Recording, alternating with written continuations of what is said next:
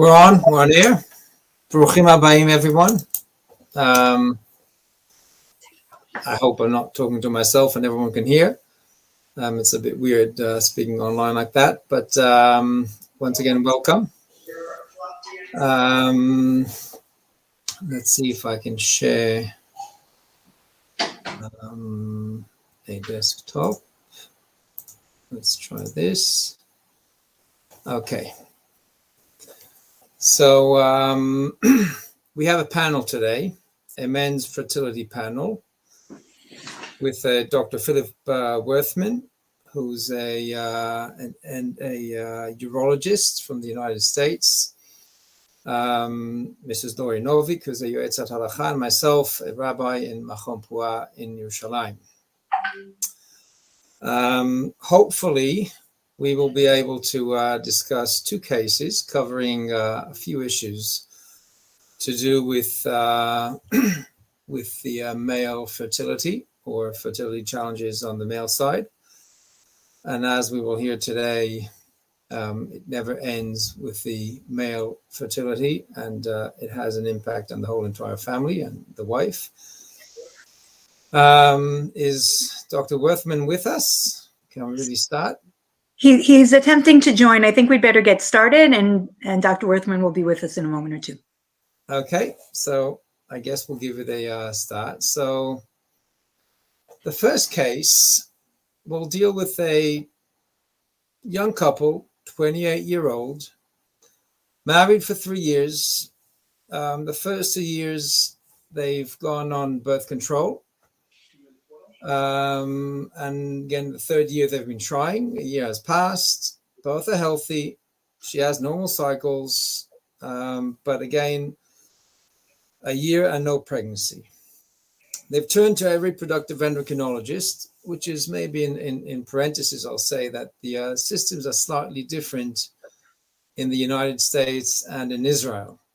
In Israel, it will be the gynecologist and fertility specialist who will do all the fertility aspects, both male and female, while in the United States, it will be divided into the reproductive endocrinologist who will do mainly the female part of things, and the urologist will be involved in the fertility aspect of men, which is again not the case in Israel.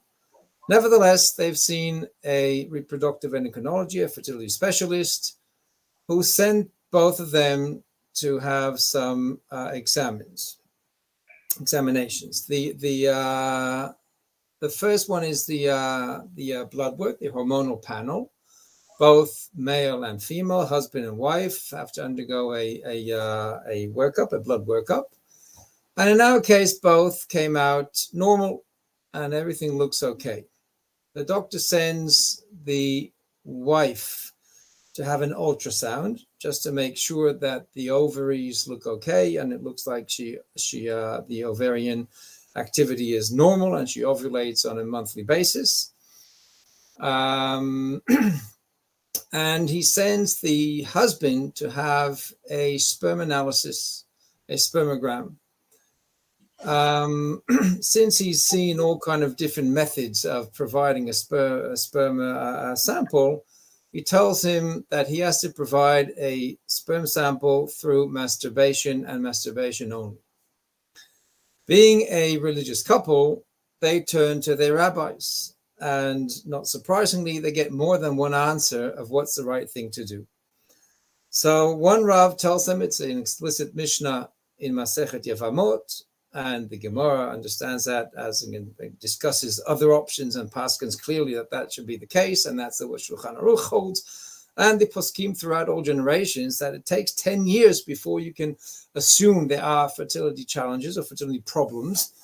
And therefore, here also, since providing a sperm sample is a strict prohibition or may contain a strict prohibition, they should be waiting 10 years before they seek, at least before they turn to the providing a sperm sample. Another rabbi says that you can have you can have a sperm analysis done, but first we have to treat a fertility treatment for the wife.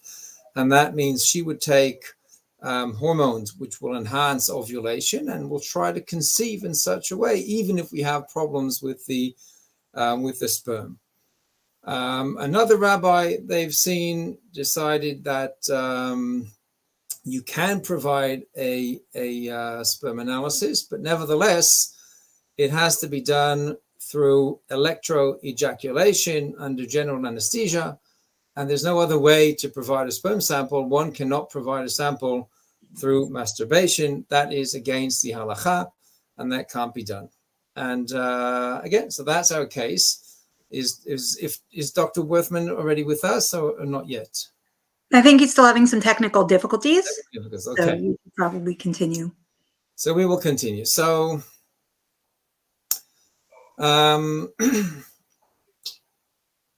so I'll try to explain both the medical side of things and the halachic side of things. And Laura, feel free to intervene if you want to say or add anything. Mm-hmm. So the truth is that on a medical level, we do know that it can take time. It usually takes time to naturally conceive. Even a perfectly healthy, fertile young couple, which eventually will have or may have 15 children if they wish, you don't always conceive on the first attempt. In average, we know, again, for a healthy, young, fertile couple, it will take up to 6 months in average to conceive, and up to 12 months is considered normal. So 90 to 95% of couples will conceive, of healthy couples will conceive within 12 months, which is why for a younger couple, the assumption is that if they haven't conceived within a year, that's when we should start testing. And up to a year, we should be a bit more patient, because sometimes it just takes time to conceive. And again, probably everything is okay. We do know that stress and anxiety can interfere with fertility. So again, our role within the community is to help them understand that that's perfectly normal if a year hasn't yet passed and they're not yet pregnant. But again, after a year, medically, that's when we start testing, because we know that, as I said, 95% of couples will conceive within a year if they're fertile, and therefore, if there's no pregnancy, we have to assume that there's a fertility problem. We should add about older couples, and when So maybe this is the place to say that older couples will add that as we know, as the woman's age increases, the chances to conceive goes down. So when a woman hits 35, we know that there's a decrease in fertility. When she hits 40, it's a drastic drop in fertility. And statistically, of the average 45-year-old woman is infertile. So we want to really make sure that if it's a young couple, we have the patience of 1 year. But if it's an older couple, again, 35, pushing 35, that's when we would want to start testing things even before a year has passed. Right. And also, if either member of the couple has some kind of history or reason to suspect there would be a fertility issue, that would also be a reason to test earlier. That's definitely true. But once again, in our case, the assumption is both are fertile or both are healthy. There's no unknown. There's no known problem. And again, the fact that a year had passed means that we have to start testing. We know that about half of the cases of infertile couples, so the problem will be with the wife, and the other half will be with the husband. So it's not unlike they used to believe in the olden days. We know that infertility affects both men and women pretty much equally. Right, and then also sometimes you have them both being affected. That's true. That's definitely true. But And therefore, obviously, as we said, both have to be tested. So a blood work will let us know that hormonally they're both active, properly active. The ultrasound will show ovarian activity, normal ovarian activity, and the ovulation. Also, the structure will be, you'll get some sense of the structure from the ultrasound as well. That's true. And the sperm analysis will allow us to check the sperm. What we look for in a sperm analysis is mainly three parameters. The first one is concentration. We want to make sure that there's enough concentration in the sperm sample, which normally is around the 20 million sperm cell per square centimeter. That's what we would want. That will be considered normal. That may have changed. In some places, they consider 15 million as normal. We know that there's within the last few decades, there's a decrease in the quality of male sperm count, and therefore the normal cutoff has dropped slightly from 20 to 15, according to some ways of calculation. But nevertheless, that's more or less what we expect to be normal. In many cases, we'll find 100 million and 200 million and even more, and that's obviously normal.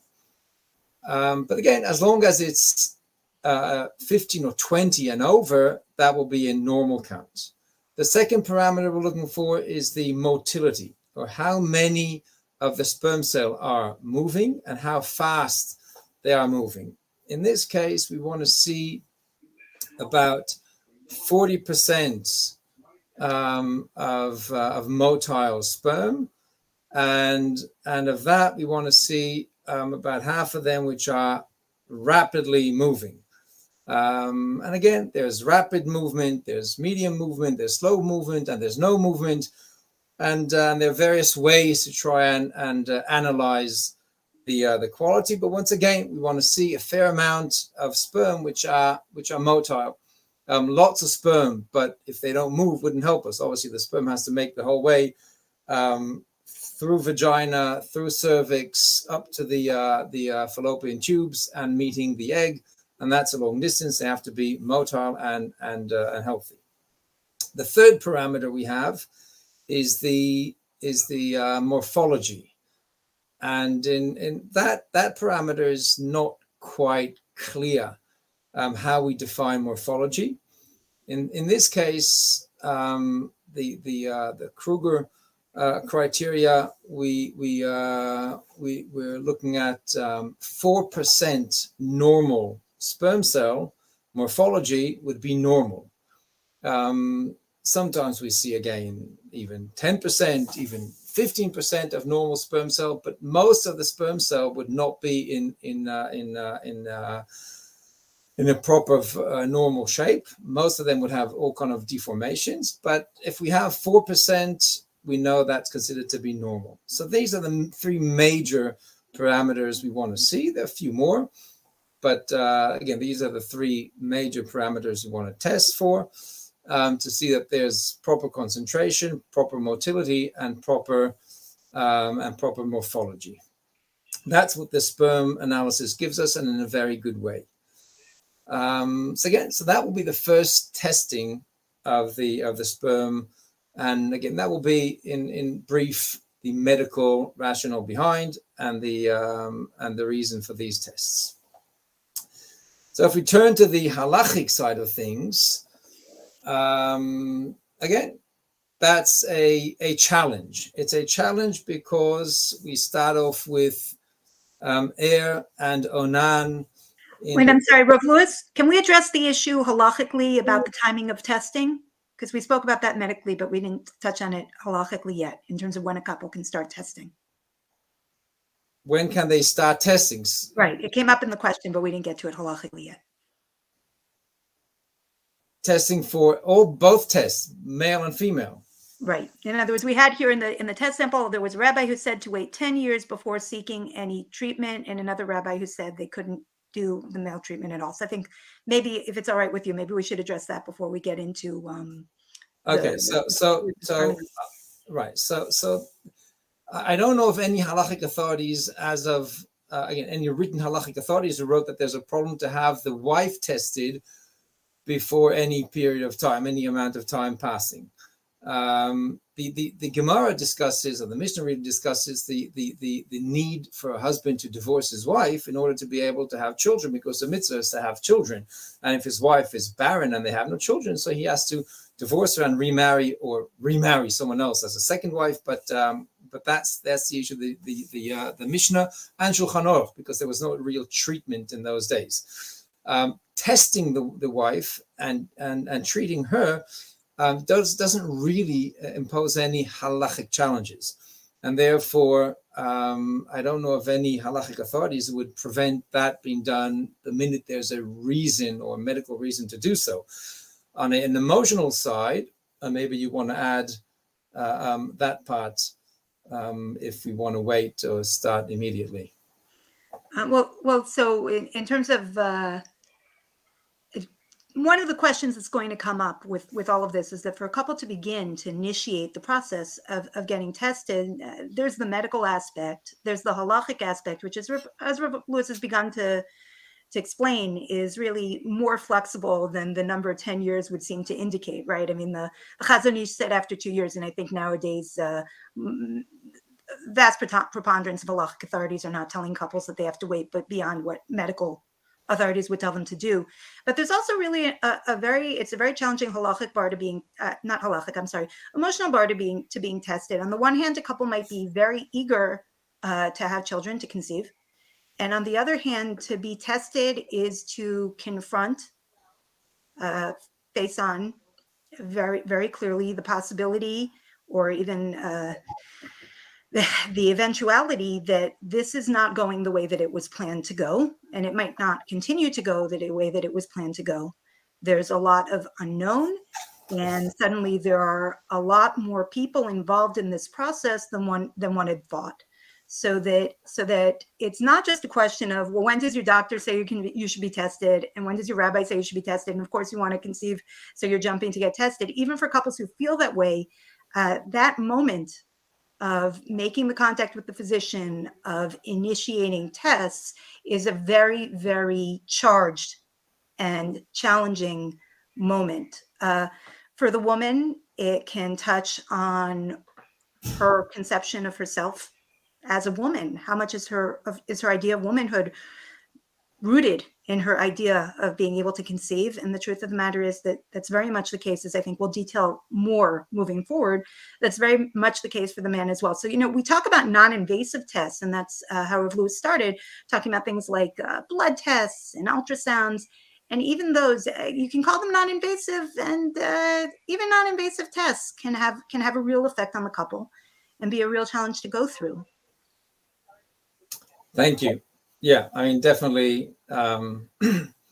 Sometimes you're right. Sometimes the physicians or the doctors are focused on the numbers and organs, and we should know that there are actually people behind.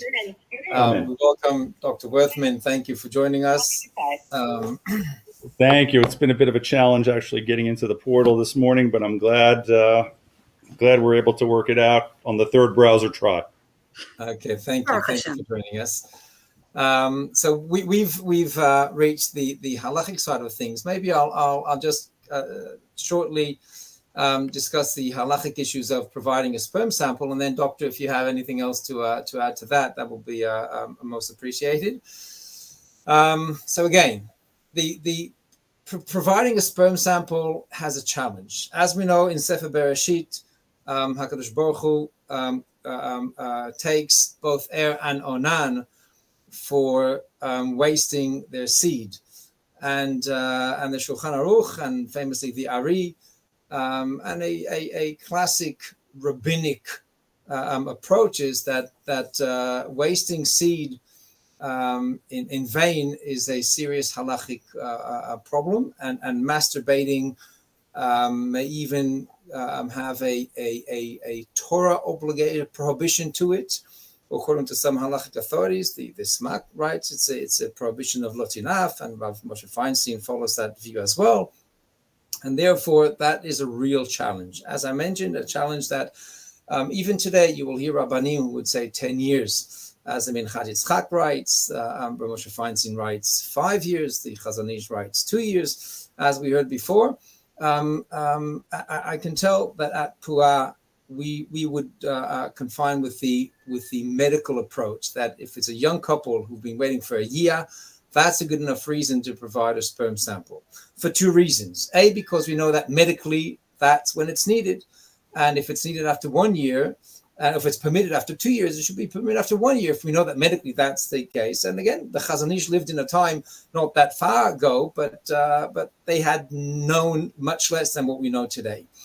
So that's what we would recommend, and more so because halachically there are ways to provide a sample which overcome the halachic challenge of providing a sperm sample. So I'll just jump in here that also, that's also the position of the Nishmat's Rabbanim, the fertility counselors, that when couples come to us, if their doctors have advised them that it's time to pursue fertility testing, we're absolutely supportive of that.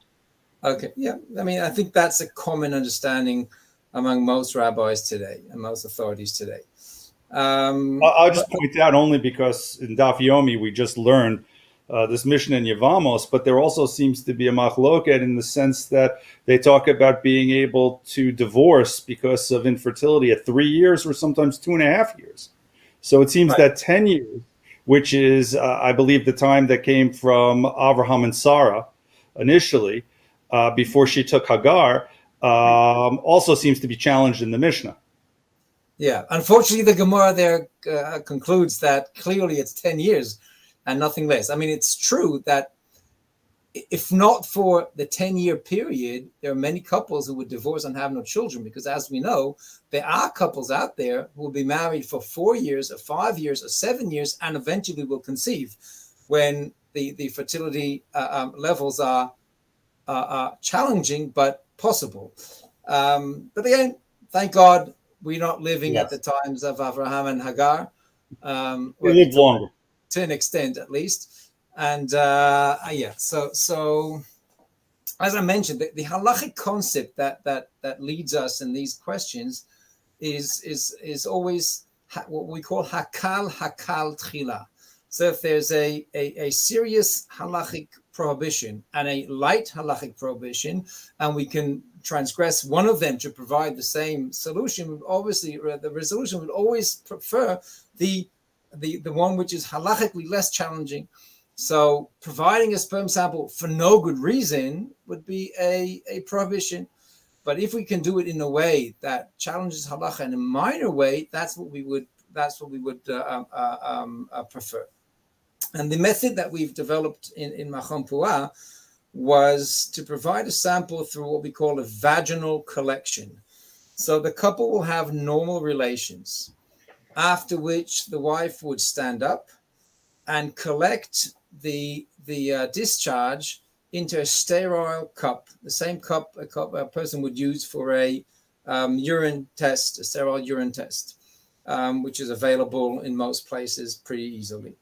That will be then within an hour-ish, an hour and a half, taken to the sperm lab and tested. And we've researched, and others have researched, and the results that we get from such a sample are very similar to what we would get from providing a sample through masturbation. So even though it's not 100% accurate, only 94 to 93% to be precise, according to the paper that was shown. That gives us a pretty clear understanding of what the situation with the sperm would be. And halachically, we have a very unchallenging way of providing a sperm sample, because it comes through normal relations with a husband and wife. So there's no question of zera levatala, of wasting sperm in vain. And it's provided in a normal, natural way, which halachically is permissible. And normally there will be discharges, and that's what we're collecting, and that's perfectly okay. There's no prohibition halachically to stand after relations. And therefore, this challenges the halacha in a very minor way. That will be our first choice to provide a sperm sample. If that sample is no good, or if the couple, for whatever reason, can't provide a sample in such a way, there are two other halachic ways to provide a sample. The one would be, and that's written in some of Moshe Feinstein's Tshuvot and in other places, is what we call coitus interruptus, which means the couple have relations, and just before ejaculation, the husband will come out and ejaculate into a sterile cup. The advantage is that stimulation does not happen through masturbation. The disadvantage is that the ejaculation doesn't happen like normally happens through normal relations. So that will be the second best option. However, we've seen that it's not so easy for all men to time this procedure. We've seen all kind of mistakes happening because of this procedure. So we're not, it's not really suitable for everyone. The third option, which exists, and there's famously in the Tshuva of Chaim Moser, the Achiezer, and in other places, is the option of using a sterile condom, mistakenly called a halachic condom, which is something we don't like because people think that can be a condom for used for birth control, which is not the case. So a sterile condom, which will be placed by the husband, have normal relations in such a way, and the sperm is collected with the condom. The condom is then removed gently and sent to the lab, for the analysis. So these will be the three methods that we have. As I mentioned, hakala kal tchila, and I think, Laura, you want to comment on that? Yeah, so Nishmat's Beit Midrash, Rabbanei Mishmat and the fertility councils of Mishmat also studied this issue and reached slightly different conclusions in terms of what the options are for a couple. What Rav Lewis says is definitely a very respected policy of Machon Pua. The policy that our Rabbanim developed is a little different, and it's that basically there are two options that the couple can choose from, and that's very much up to the couple. The first is, as mentioned, the option of collection via relations with a sterile condom. The second option would be collection through manual stimulation by the man.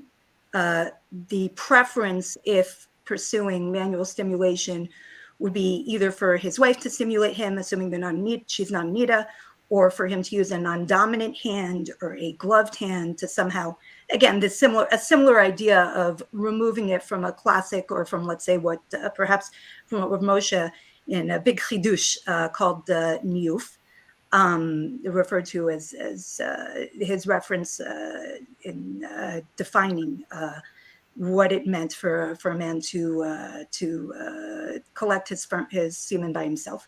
And these two options our Rabbanim present as up to a couple to choose from, where the choice of the options very much depends on some specifics of the couple. So, for example, one big question that comes up, it's a big question in terms of the emotional weight of this, is, does the woman want to participate in this process? It's actually not a simple question. A woman engaging in an act of sexual relations with her husband for the purpose of his semen being tested might feel very happy to be able to have an opportunity to, as Rav Lewis suggested, make things as normal as possible, even in the process of testing, and participate as much as possible in helping her husband through it. But a woman might also feel uncomfortable, that it's a very technical thing. It's not really what the couple seeks to do, generally speaking, when they have relations, and that might be complicated for her. There are also questions to ask in terms of how the man is perceiving what's happening. For a man, especially men who are raised in the the old Dati world, the concept of collecting semen through manual stimulation is is shocking. It's rife, there's years and years of education to a man about restraint, about how he's touching himself and relating to his own body. And the idea that suddenly in a moment he's shifting gears can be extremely, extremely difficult for him. That's also certainly a big consideration in weighing the different options, and why some couples would strongly prefer an option that involves a woman, whether, as our rabbis suggest, the possibility of the woman helping him with manual stimulation, or as is widely discussed and Rav Lewis suggested, and our rabbis as well, the possibility of relations with a sterile condom. Another factor that comes into play is the religious perspective of the couple. How are they looking at the situation that they're in? How are they perceiving the process? Is this process one that they want to be as close as possible to the regular course of relations between them? Or is it something that they see as a more medical process? There also might be a sense in which, and this is also complicated, a lot of the fertility testing, as well as a lot of the fertility procedures, are going to be very heavily weighted on the woman. There's an interesting question about how this process as well really balances it out. So these questions are very, very complicated and very challenging. I see, is Dr. Withman trying to speak? Okay, it's not clear. Dr. Withman, I hope that we'll hear from you in a moment. So those are different perspectives. One thing to add, which is of course something to take into account with these options, is of course the aspect of nida. When a woman is in nida, it limits the couple's options in terms of what can be done. Okay. From my standpoint, it doesn't have to be 100% accurate in terms of the semen analysis. 95% gives us quite a good idea of what's going on, because truthfully, semen analyses aren't that accurate. They're done by human beings. There's incredible variation from day to day, week to week, specimen to specimen, which is why we always try to get more than one sample if there's anything that's wrong. A good sample is a good sample. And no reason to put the couple, I think, through more than one if everything looks okay. But when there's a sample that presents challenges, at least from the medical perspective, we would like to at some point see a second sample because of the normal physiologic variation and the other issues that go on externally to a man that may affect the quality of his sperm. But I think any of those collection methods that both of you mentioned would be perfectly fine from the medical standpoint.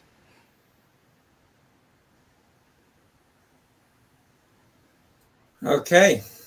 I mean, there's much more to say, but maybe we should move into the second case. Can I go back and ask both of you a question? So something recently came up in my practice, and it was a first. And the first was that a rabbi of a young couple who is off continent in America actually told them that they have to have a shomer watch the sample for testing.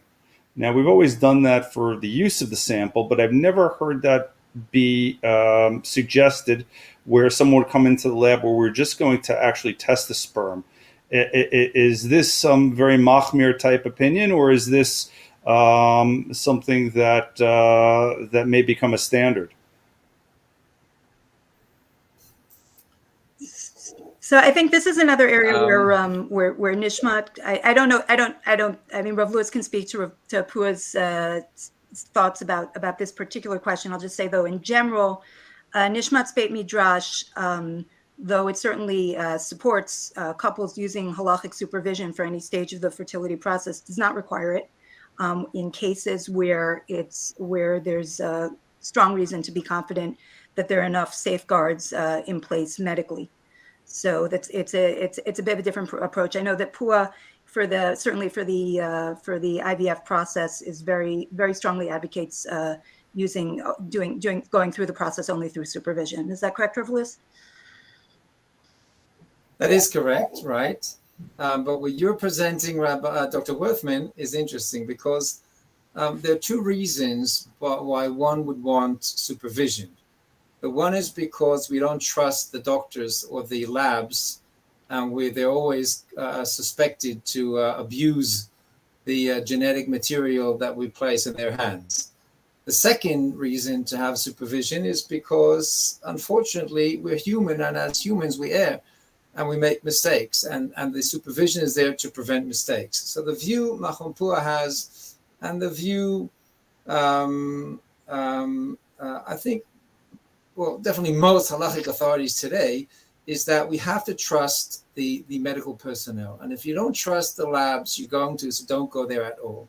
It's not that we don't trust them. It's just we know that mistakes happen. And to prevent mistakes, that's where the supervision is. But if one does not trust the medical system or the medical lab, and he's concerned that they would abuse or misuse the genetic material, in that case, they would want any genetic material that reaches the labs to be supervised, because maybe they'll steal it and sell it to I don't know where and use it for I don't know what, and therefore any case of providing a sample, even for testing, should be supervised. I don't know of anyone who demands that.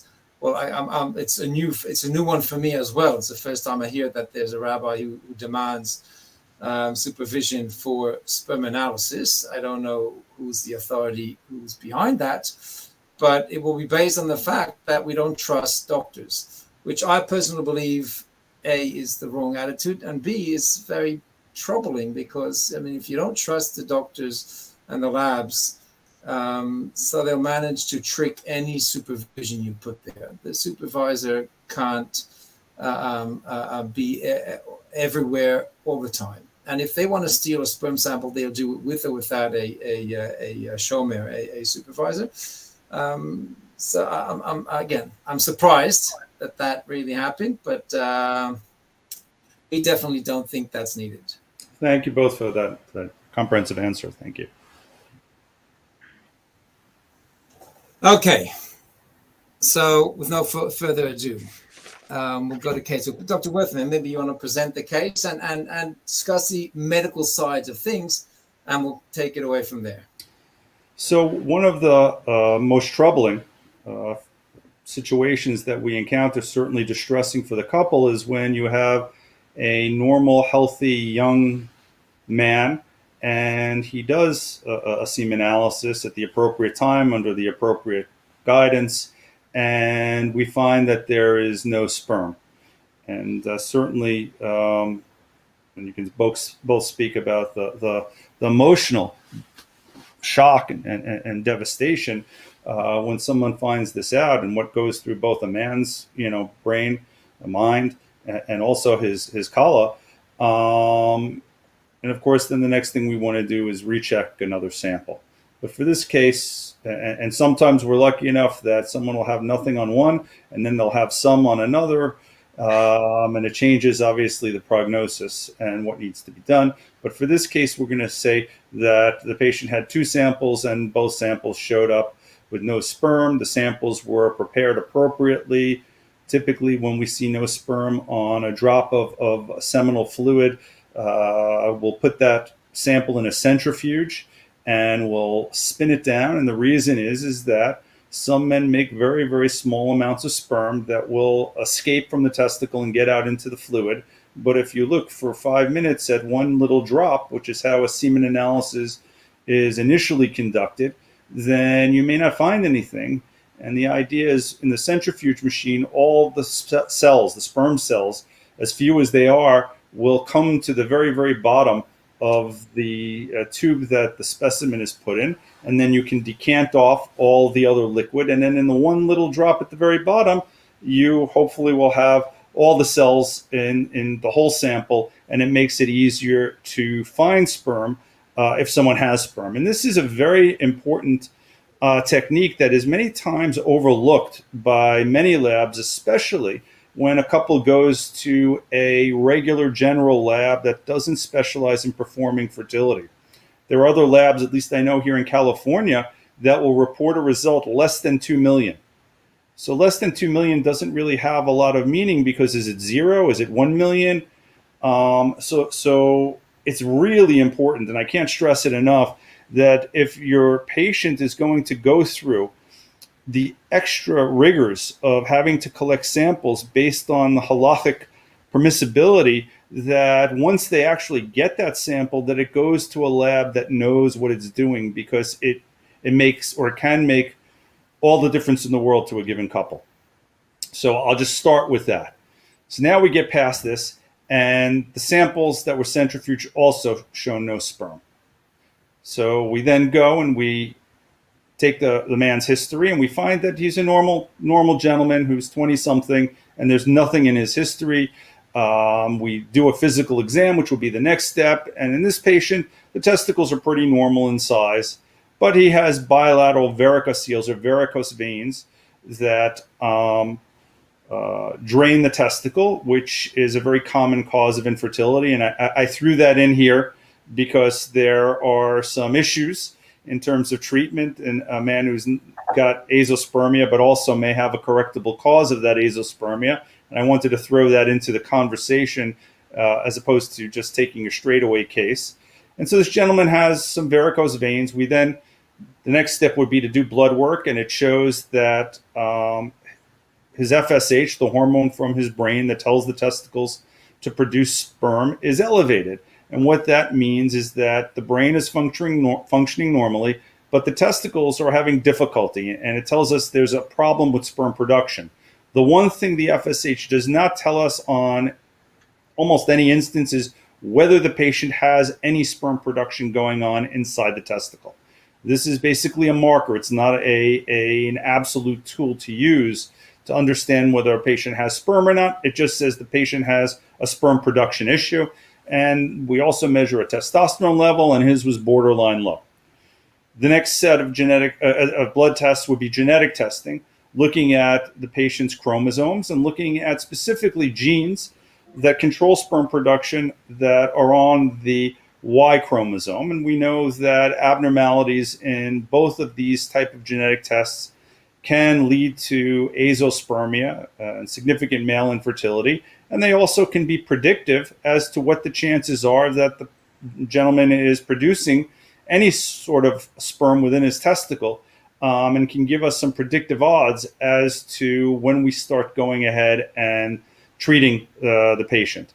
And then just to round it out, that the patient's wife is 21 and otherwise normal. There is no female fertility issue here. This is purely a case of male infertility with no sperm present in the ejaculate. It's because of a production problem, and the patient has a potentially correctable cause of that.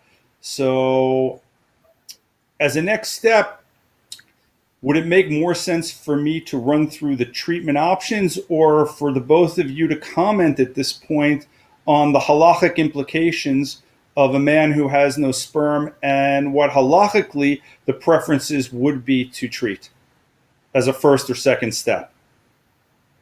I think you should start by running through the options. Best if you just, okay. Yeah, go through the options. And yeah. We know that in men who have non-obstructive azospermia, which is the condition that this is called in the medical world, which means that there is no sperm in the ejaculate, but it is not a blockage. So we know in men under these circumstances that probably between 60 to 70% of those men will have a small amount of sperm being produced inside the testicle. And there are operations that have been designed. The best one from the standpoint of being able to retrieve sperm is something called the microsurgical testicular sperm extraction.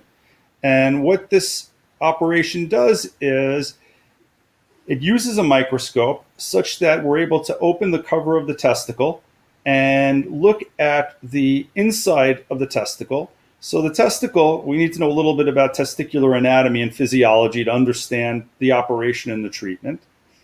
So the testicle is, I give an example, it's almost analogous to a baseball.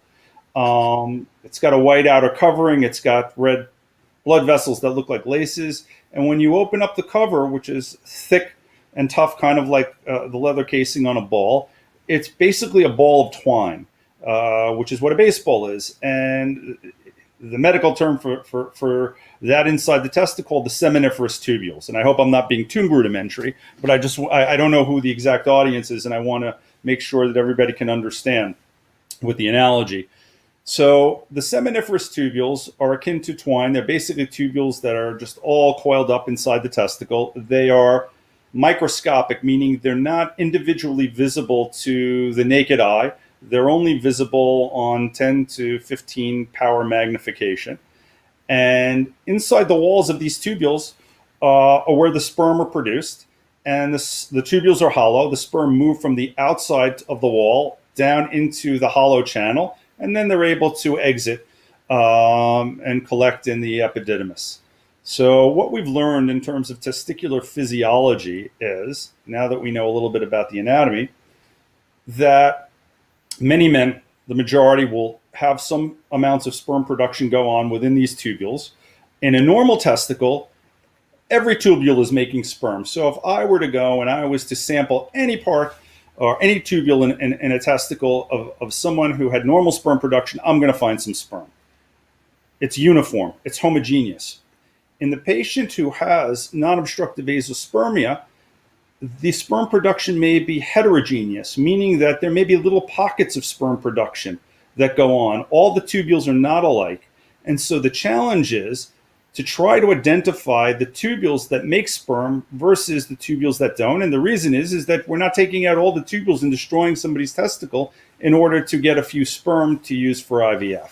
So we have to be very, very pinpoint precise, because there is a balance between being helpful to the patient and also doing permanent damage to the patient's testicle in future. And I've designed a technique that addresses this, but that might be outside the scope of this conversation. So the idea is that... I'm sorry? Maybe one should add that this can destroy the production of important hormonal activity in the testes, and that's important. It's not only fertility, which is compromised, but the hormonal production as well. Absolutely, and that's exactly why we've designed an operation that limits the destruction while we allow maximal ability to harvest sperm. So this procedure online has gotten a bad rap in that there are doctors who do it in a very, very aggressive fashion. And really, we'll tell patients, I expect that, we're going to damage the testicle. I will tell you from my experience that is not needed. And again, we kind of digress from the case, but there shouldn't be, when this is done appropriately, an issue where someone who has a normal testosterone will have his testosterone drop to very low levels if the procedure is done in a very methodologic and careful way and not in an aggressive way. But in any event, the idea is, by using the microscope, we have something that discerns areas that may produce sperm from areas that don't. So we don't take random pieces out. We try to very carefully select the tubules that look best under the microscope.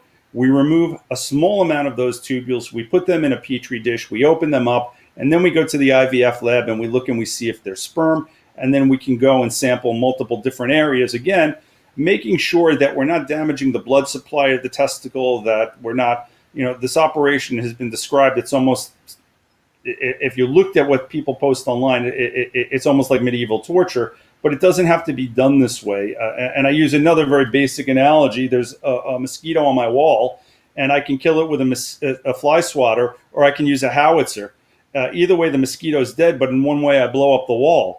So the idea is we can get sperm out without blowing up the testicle and without causing damage in a very significant way that Rav Lewis, very importantly pointed out. And this is an issue not only for patients, but for the doctors who are doing it, to really use minimally invasive, minimally damaging techniques to get essentially similar results. And again, I've written on this. But so option number one would be to go look for sperm with a 60 to 70% chance of finding sperm by using this testicular sperm extraction. And then those sperm would need to be used for in vitro fertilization. And the timing of the procedure can be done in synchronization with a woman's IVF cycle the day before or the day of the egg retrieval, and we get the sperm fresh. Or it can be done in advance and those sperm frozen. There are some potential issues with freezing sperm, although the statistics show that using frozen versus fresh sperm for this situation gives the same pregnancy rate. I certainly see a couple of couples a year where we find very few sperm, or the sperm of marginal quality, and maybe it would have been better to put them in the eggs. But there are also issues with cycling a woman for IVF when you don't know if you're going to get sperm or what the backup plan to that may be. And then I'm just going to move over a little bit to the other potential treatment option, which is to repair the varicose veins, which is a much different type of surgery. We don't actually touch or see the testicle or open the testicle. We do this procedure in the groin area, and we block off the veins that are causing the problem. And in 30 to 50% of men who have varicose veins, especially if they're reasonably sizable, although that's not always the case, that they need to be, in any event, in 30 to 50% of those men, within a year, they may have a small amount of sperm production whereby it's coming out in the ejaculate. Those sperm may be used for IVF without having to go back and access the testicle, which our halachic experts are going to, I'm sure, tell you more about the considerations in that procedure. And in a small number of cases, probably 10% of those that have sperm, they can achieve pregnancy naturally. And probably a little bit larger, may have enough sperm that an insemination would be able to be considered as opposed to an in vitro cycle. So from the medical standpoint, I try to educate the patients as to what their options are. And look, around the country, around the world, I'm sure there are very, very different ideas. Some people will say go directly to in vitro because 60 to 70% of finding sperm, chance of finding sperm now is more beneficial for the couple. And then other would say, hey, you know what? Let's try to do the other procedure and give it time. Also, I guess depends on the age of the couple and what they want to do. But now I'm going to leave it in your very capable hands to talk about. Try and see maybe a few other issues. So maybe Laura, you want to comment on what Dr. Worthman mentioned? Should I comment on the halacha or on emotional aspects? Yeah, halacha, yeah, whatever. I mean, whatever you think is. I mean, I'm assuming you'll cover most of the halacha. On the whole, you know, if we have alternatives that aren't going to potentially involve, you know, damage to the male organ, we tend to prefer them. I'm sure Rav Lewis is going to go into more detail about that. That doesn't mean that that's necessarily completely off the table, and it's complicated. But in terms of the kind of emotional weight on the couple, here we have this situation where the man is going to go through a procedure. So first of all, the man's had whatever the man is confronted the fact that he's has a fertility issue. If we talked about things that challenge a man's sense of his own virility or masculinity to start with, the idea that he doesn't have sperm is. As the specific issue is, you know, shoots that way up in terms of the sensitivity here. And additionally, we have this kind of interesting thing, which is that the man might be very hesitant and reluctant about a procedure even once it's permitted.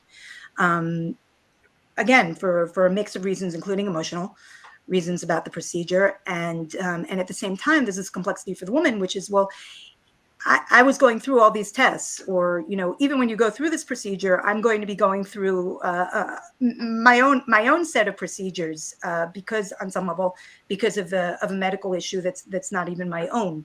So whenever you have fertility on one that's firmly established on one side and on another, there's a complexity for the couple to find a way to be mutually supportive and make sure that they're going through the situation together. Here, there's this whole other complicated aspect of what might seem like a natural thing, that a lot of fertility treatments would involve the man, but in reality actually doesn't happen in many of the cases. And there's a way in which that could be seen as balancing things out, but there's a way in which it can actually just add a tremendous amount of emotional intensity for the couple as they navigate this. And that has to be taken into account. In particular, men need support as well as they're going through these processes. And that's something, you know, there are different support groups, there are different people to reach out to, as well as Rabbanim, of course, like those at Pua. And that's also a very, very significant aspect of how a couple is going to be able to navigate this. All right, I'll turn to Rav Lewis so you can go into more detail about the halacha. Rav Lewis, Bakasha. Yeah. Yeah. So what I'm. We don't really have too much time to go into all the issues. There's an interesting question of Pitzula Daka. So there's some medical procedures done on testicles which may cause the man a prohibition to remain married, which is not really the case in the Tessie or microtessie procedure.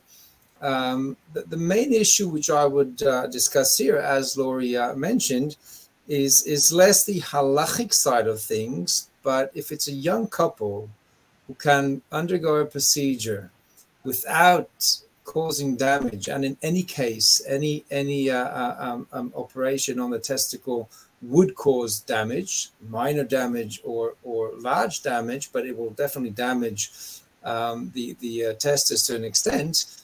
Better to try the procedures which are not going to damage the testicle. The varicocele veins can be treated in a very simple operation, or sometimes even without any operation, and that may give us a good result.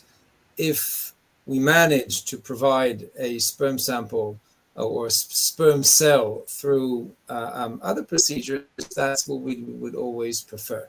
If there's no other way, and we can't, either we have no time and we want to get the best result within the shortest time possible, or that did not work, because as Dr. Wuthman, you mentioned, that only helps within about 50% max of cases. Therefore, we would have to go to the operation and the surgical solution, and hopefully we will find sperm over there. Obviously, the next stage, what we won't open today, will be what if we don't find? What will be the next solution? Is it using donor sperm, or is that not an option? And that's again a whole new ball game. But in terms of the treatment that is done in such cases, the operation and the surgical solutions are very helpful. And thank God we live in a generation that very, very few couples won't be able to conceive and have children of their own. Because again, thank God, the medical world and research have put in a situation and a stage where we can find even one sperm cell and turn that into a healthy child. And again, thanks to medicine and people like Dr. Wuthman, that's available for everyone. I'd like to stay with the time limits that we've designated, which therefore I think will end more or less here. If there are any crucial questions that have to be asked, I don't know even if I can, I don't know if I know how to look for questions. I don't see any in the chat. But if there are important questions, we don't see in the chat room. So that means that everything was perfectly understood and everyone is satisfied.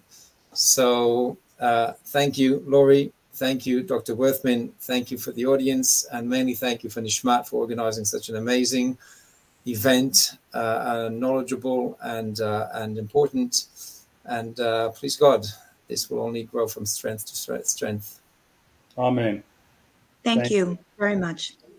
Okay. Thank you, everyone. Take care.